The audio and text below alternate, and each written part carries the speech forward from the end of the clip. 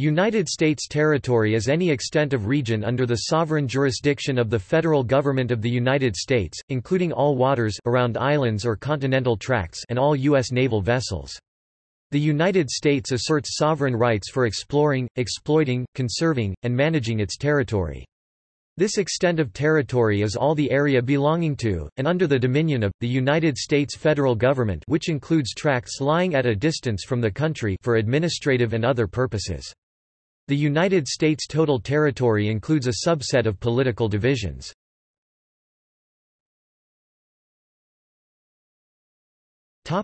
Territory of the United States. The United States territory includes any geography under the control of the United States federal government. Various regions, districts, and divisions are under the supervision of the United States federal government. The United States territory includes clearly defined geographical area and refers to an area of land, air, or sea under jurisdiction of United States federal governmental authority, but is not limited only to these areas. The extent of territory is all the area belonging to, and under the dominion of, the United States of America federal government, which includes tracts lying at a distance from the country for administrative and other purposes.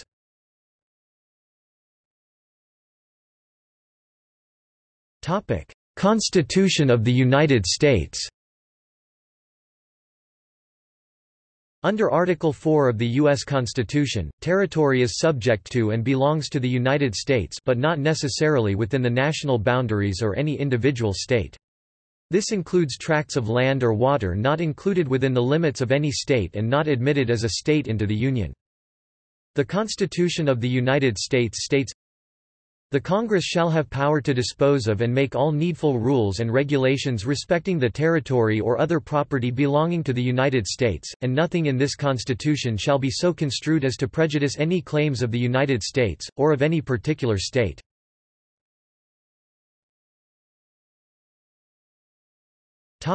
Congress of the United States. Congress possesses power to set territorial governments within the boundaries of the United States.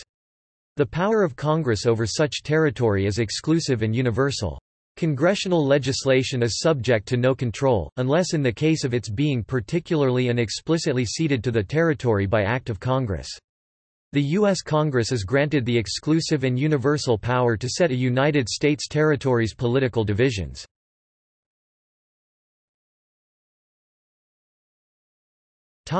Supreme Court of the United States.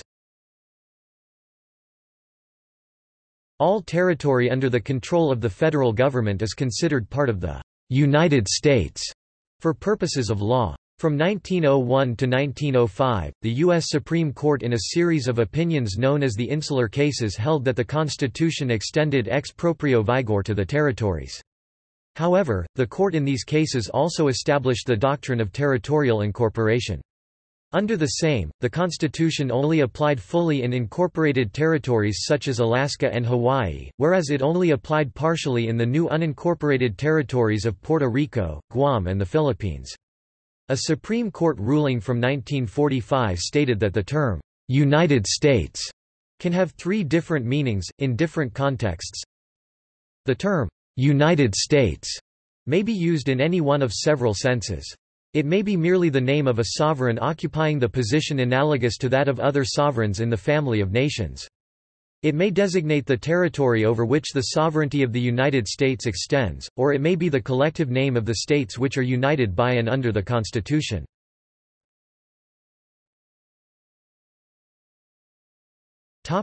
United States Department of the Interior. The United States Department of the Interior is charged with managing federal affairs within U.S. territory. The Interior Department has a wide range of responsibilities which include the regulation of territorial governments and the basic stewardship for public lands, et al. The United States Department of the Interior is not responsible for local government or for civil administration except in the cases of Indian reservations, through the Bureau of Indian Affairs, as well as those territories administered through the Office of Insular Affairs.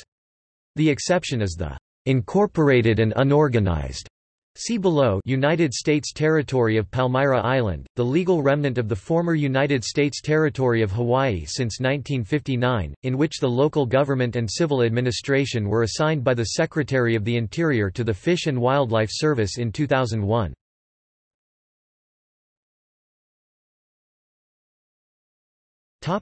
United States divisions.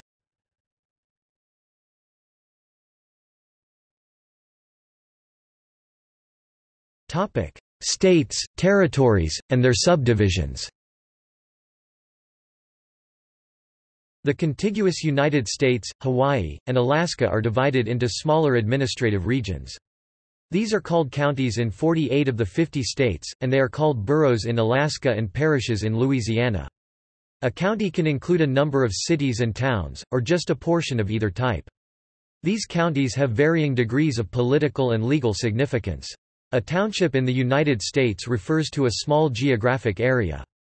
The term is used in two ways. A survey township is simply a geographic reference used to define property location for deeds and grants. A civil township is a unit of local government, originally rural in application. Territories are subdivided into legally administered tracts, e.g., geographic areas that are under the authority of a government. The District of Columbia and territories are under the direct authority of Congress, although each is allowed home rule. The United States government, rather than individual states or territories, conducts foreign relations under the U.S. Constitution. Federal enclaves, such as domestic military bases and national parks, are administered directly by the federal government.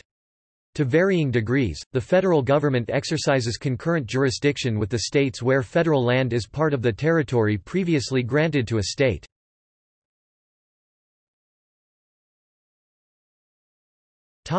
History of United States territory.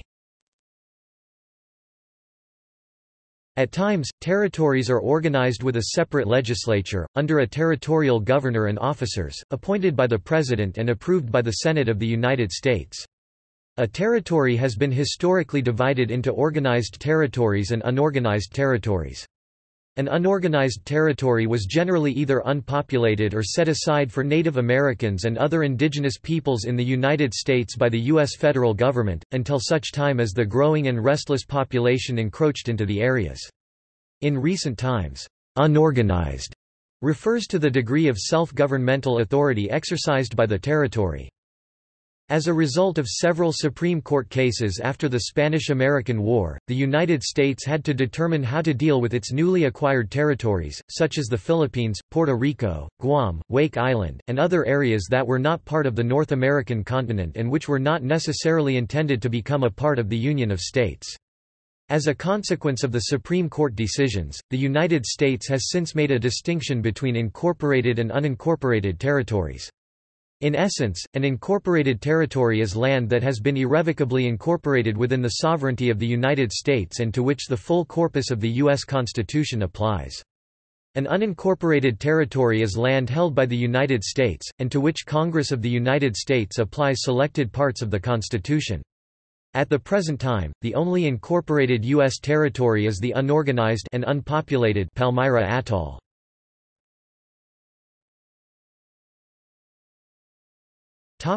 Insular areas. The United States currently administers 16 territories as insular areas. Palmyra Atoll is the only incorporated territory remaining, and having no government it is also unorganized. The remaining are unincorporated territories of the United States. Puerto Rico and Northern Mariana Islands are styled as commonwealths.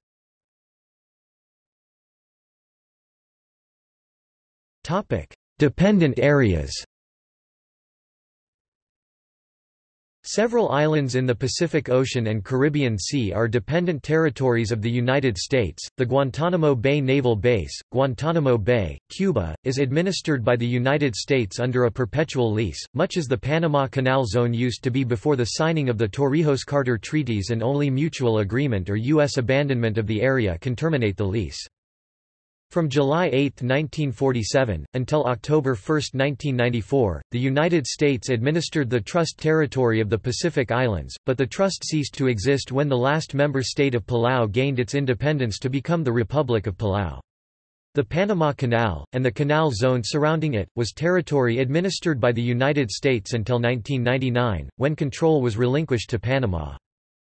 The United States has made no territorial claim in Antarctica but has reserved the right to do so.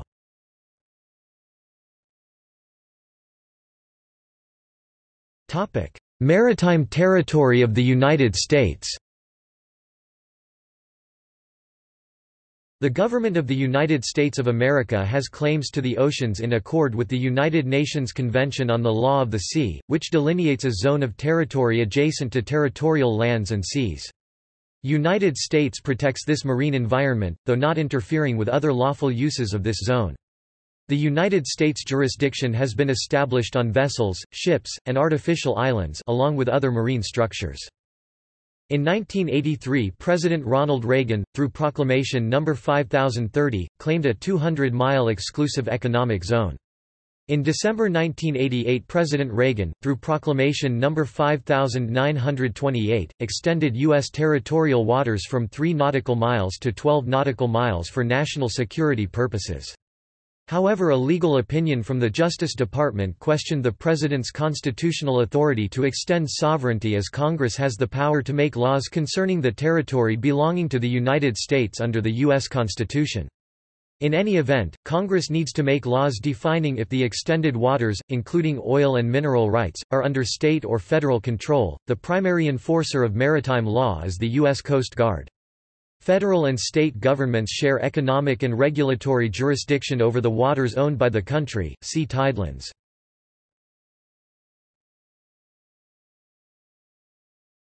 Topic: International law. The United States is not restricted from making laws governing its own territory by international law. United States territory can include occupied territory, which is a geographic area that claims sovereignty, but is being forcibly subjugated to the authority of the United States of America. United States territory can also include disputed territory, which is a geographic area claimed by the United States of America and one or more rival governments. Under the Hague Conventions of 1899 and 1907, United States territory can include areas occupied by and controlled by the United States Armed Forces. When de facto military control is maintained and exercised, occupation and thus possession extends to that territory. Military personnel in control of the territory have a responsibility to provide for the basic needs of individuals under their control, which includes food, clothing, shelter, medical attention, law maintenance, and social order. To prevent systematic abuse of puppet governments by the occupation forces, they must enforce laws that were in place in the territory prior to the occupation.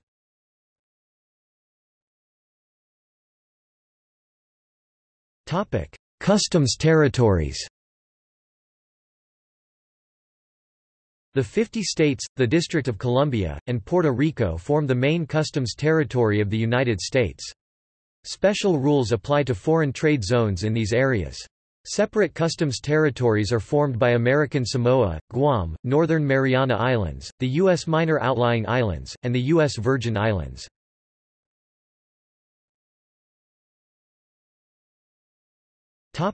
Other areas. U.S. sovereignty includes the airspace over its land and territorial waters.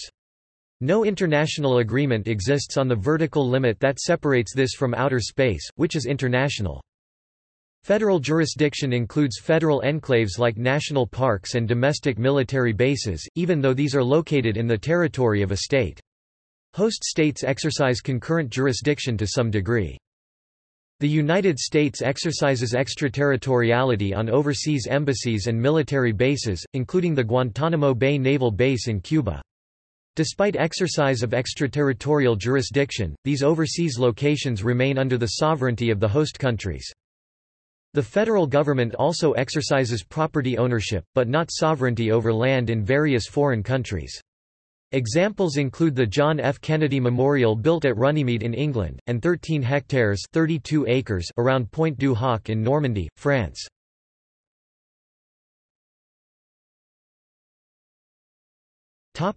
See also: Territories of the United States, Territories of the United States on stamps. Notes